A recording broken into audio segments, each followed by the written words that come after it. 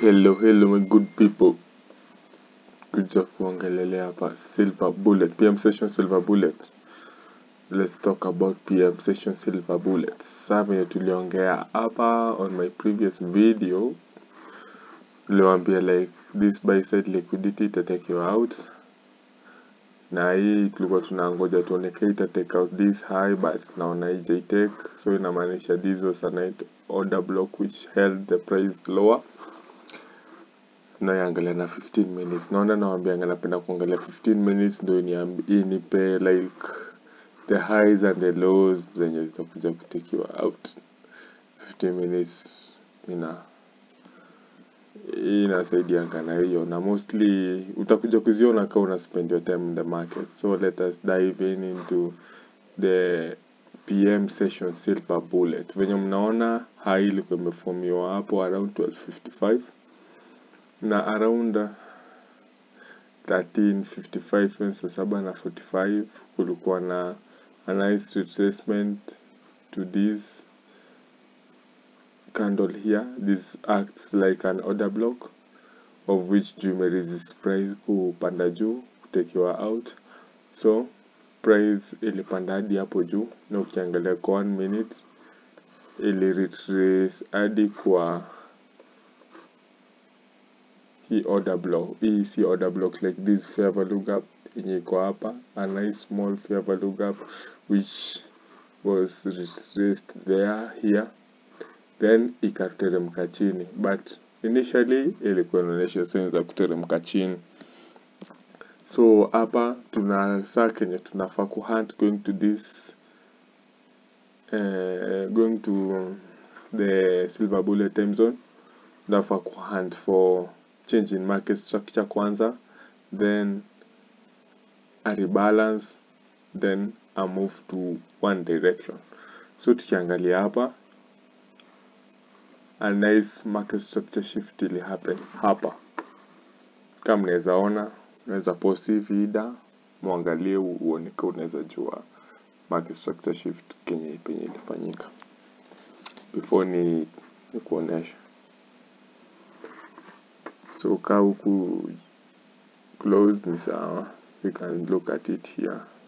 Nice market structure shift happened here. Hapa ni structure shift ili happen hapo, market structure shift ili happen hapo, then nice rebalance to this fair value gap here, of which ilikuja ika rebalance hapo, then a continuation to this point of liquidity, na point of liquidity kwa sell side. Sa target yetu ilikuwa ku aim to this sell side liquidity. Juu high ilikuwa already formed there up. So nice market structure shift, a rebalance, of which hapa tungechukua a nice sell trade. Tuweke hapa after structure shift, tuweke stop loss hapo juu.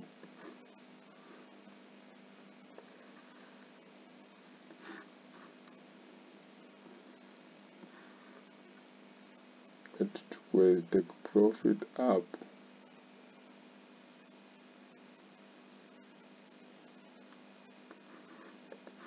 Ndio hapa ungerisk 257 United States dollars to gain 728 USD.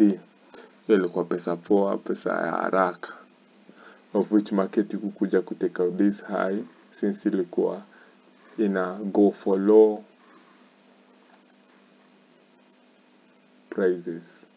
Unaona hapa ilikuja kutake out this liquidity here, of which it was a nice 1 to 2 trade, ingekutengenezea profit at least ya kwenda jioni. So mkiangalia hapa this time ya silver bullet, but the trade can go past silver bullet as long as una aim to specific zones penye una expect price it draw to. So unaona ili hit hizi zone 1 2 ika draw to this fair value gap, of which iko very clear with a 5 minute time frame.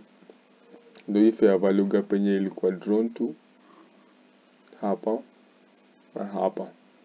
ikaribalansiwa, so na market reject inakuja juu, it can draw to this fair value gap na close hapo.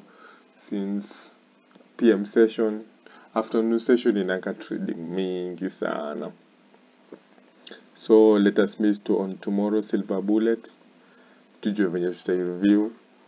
Na if you have question, just comment on the comment section below. Na kuangana threads channel na posting huko my thoughts, you can go check that out na muone how it can help you guys. So with that, see you guys tomorrow.